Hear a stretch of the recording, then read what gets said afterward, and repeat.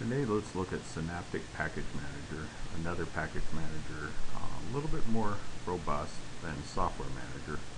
You'll find it typically in under System. This is Linux Mint XFCE. You'll also find Synaptic in Fedora and other systems, Ubuntu, etc. You need your credentials, as this is an administrative tool. It loads up. Here you got quite a few things going on. You got your categories, you got your software. If you select something, it's going to give you some little description, screenshots. Sometimes work. In this case, it does. Change logs. Also, filtering, search windows. You can see the properties of the actual utility that you're going to install, the dependencies that it needs, so forth. And the repositories brings up the same tool, software sources, as we looked at in the other tool, Software Manager. But in this case, when you close it, it doesn't automatically load the package information. You need to click reload if you made any changes, or if you just want to update it. If you haven't used it in a while, it's good to update it. Should take a few more seconds.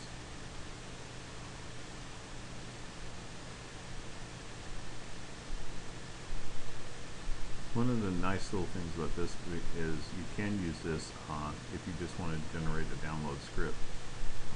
Say you're not connected to the internet, or if you need to add downloaded pages from that script, you can also look at a history. You can edit your packages,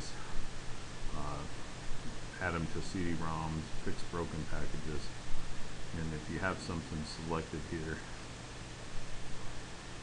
you can see how you can mark it, lock it, automatically installed, download the change log, so forth. Your preferences have lots of little settings here you can look at and set. I've left mine at the defaults, so forth. And so you got a lot of little settings you can play with. So let's install something. Now if you just leave it on all, you can go alphabetical order and we can install something. Let's see if we can find something simple to install.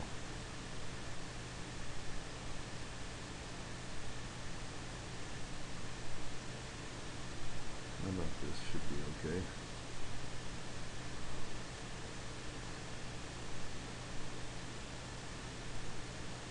So we're going to install this.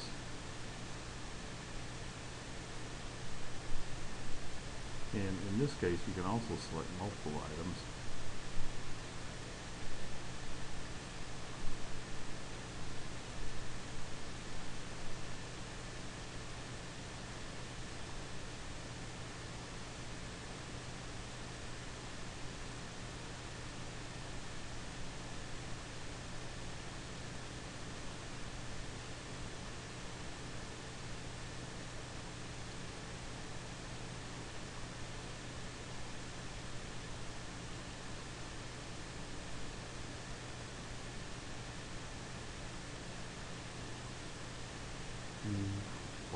Shows you what's going to be installed here.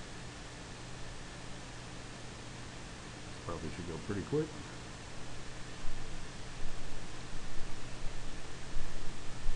And you can look at details.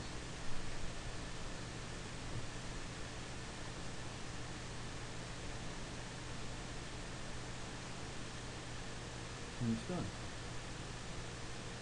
How do you remove something? Basically the same way. Remove it, mark for removal or complete removal. In this case we'll do complete removal and click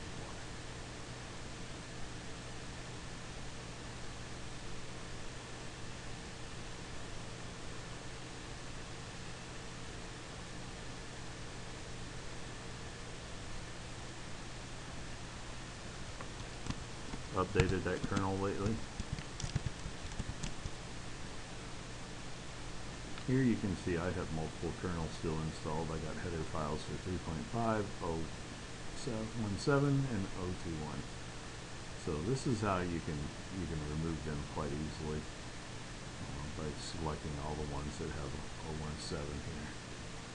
You know, personally, I like to run with them just a little bit longer just to make sure everything is going good, and then I'll remove them. But this is how you can do it. You can install multiple options at the same time, and it makes things quite easy to remove or not remove. And there you have it. That's Synaptic. You'll find this in Ubuntu, Linux Mint, Fedora, many systems out there use Synaptic, as well as the software manager nowadays. So I encourage you to use this if you're not good with command line, or if you just want to explore packages, because here you're going to see everything. You could go line by line and see everything, or you can break it up into the different categories and see them, you know, what is in each one of them for you. Okay.